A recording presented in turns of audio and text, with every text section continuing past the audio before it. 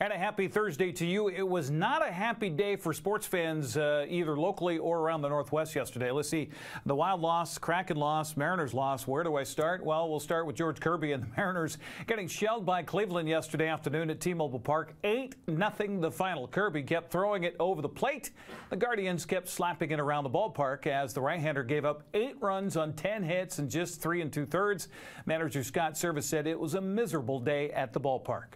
We did not have a good effort today, and you shouldn't be in a game when you play like that. We just really from the get-go, obviously George has been so consistent over his time here, and they had a game plan. They had a game plan. They were going to stay super aggressive. They were going to swing. They were going to put the ball in play, which they're really good at, and we didn't make some plays behind them. So that certainly got away from us early, and before you know it, we were out of the ball game. You know, George he likes to get it going with his fastball and then get into the off-speed pitches.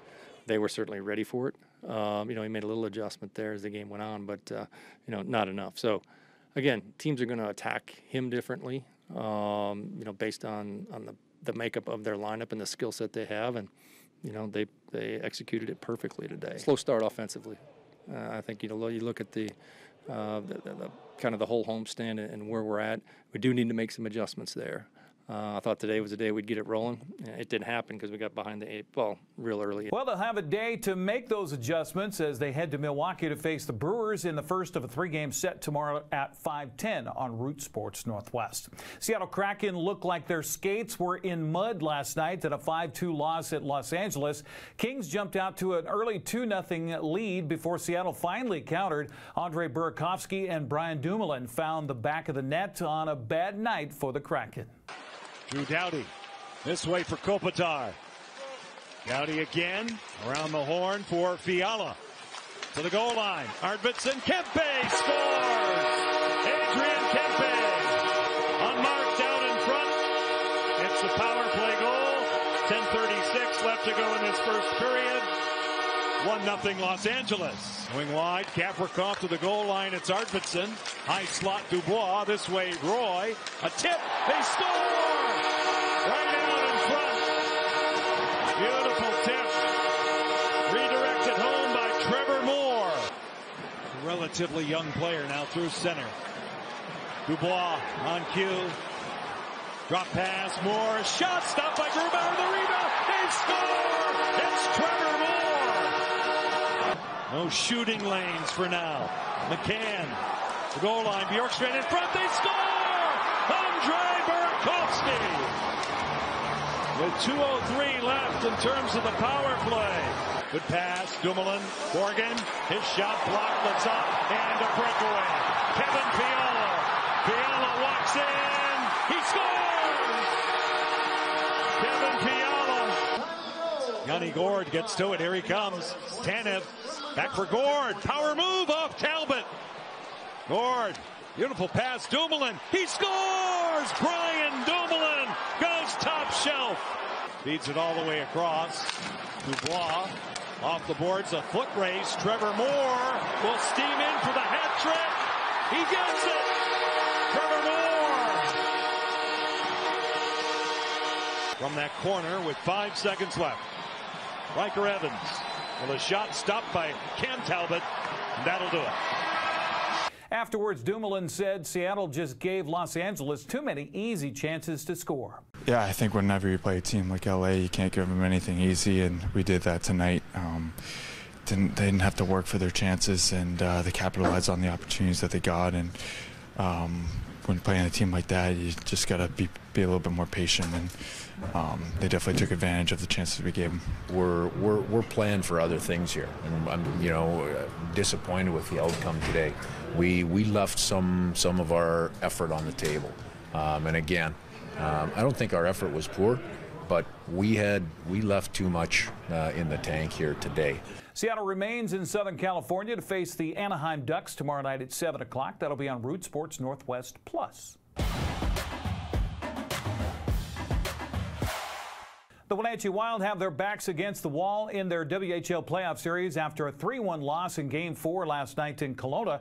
Rockets took a 3-1 series lead in a hard-fought back-and-forth contest at Prospero Place as the home team got on the board first. Regan Bartel had the call on the Kelowna Rockets Hockey Network. By Crystal, he has at the right point. Long attempt here to the side. Graham in front, knocked away. They score!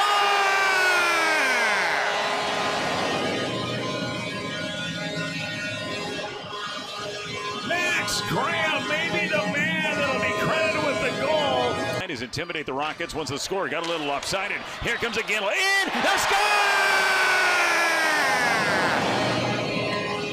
It's Iggy Wiggy Woo Woo!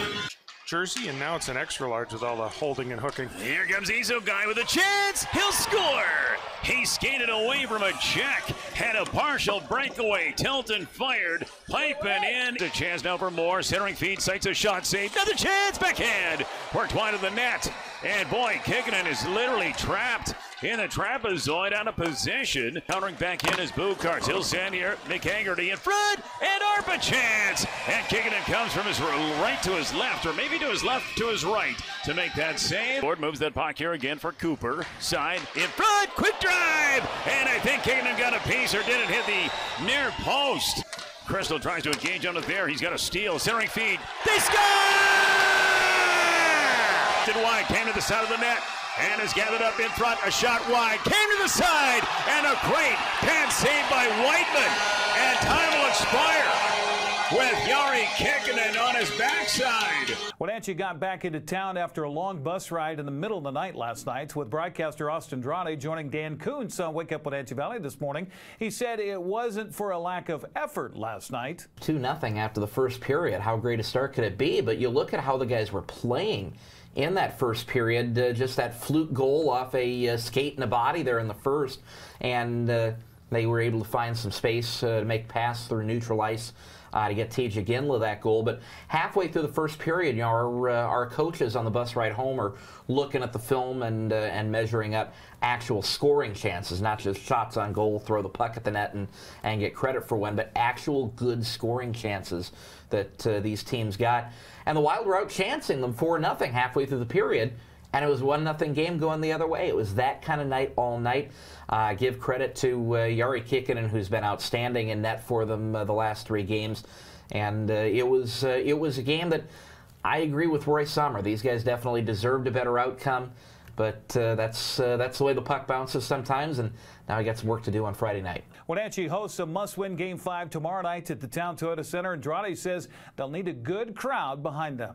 I think playing a solid 60-minute game, which the guys have done for the most part, save for maybe a breakdown here or there. The guys have played a good 60-minute game. They just need the bounces, and they need to get rewarded for it, but it starts with getting on the board first and getting the momentum in the game, and in this case, getting the crowd behind us tomorrow night. They'll drop the puck tomorrow night at 7 o'clock. For tickets, go to WenatcheeWildHockey.com. Well, there's not much happening here locally as far as the Preps are concerned. Just a couple of baseball games on the schedule earlier today. Brewster was hosting Meridian, while Lake Roosevelt played at Okanagan. Prep soccer earlier today, Chelan hosting Elma. Coming up tonight, it's Ephrata playing at Sela. That's a look at sports news. I'm Eric Granstrom. Have a happy Thursday.